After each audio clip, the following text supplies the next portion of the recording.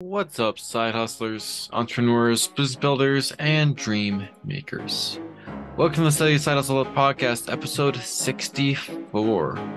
Honestly, guys, you can probably tell my demeanor, I'm a little lethargic, but I am happy to be back in your earbuds. It's been quite a while. I haven't talked to you because I've been traveling in preparation for a funeral. My grandfather passed away on July 5th.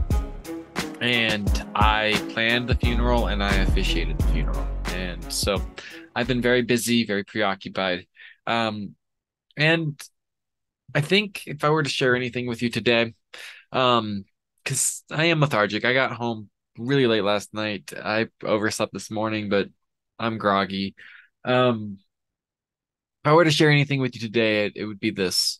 Um, I've built a life for myself that allowed me to take the time that I needed to plan a funeral, to officiate a funeral service.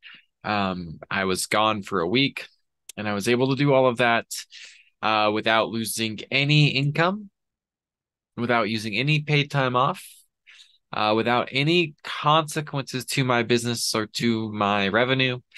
And that's a benefit that you get when you build your own business. See, if I was an employee, maybe I would have enough paid time off.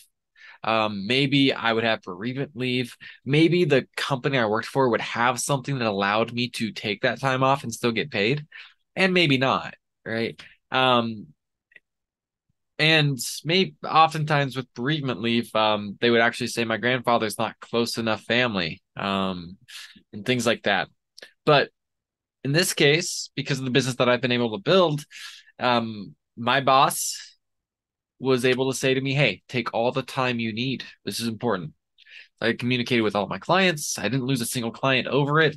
I didn't have any negative impact in my business.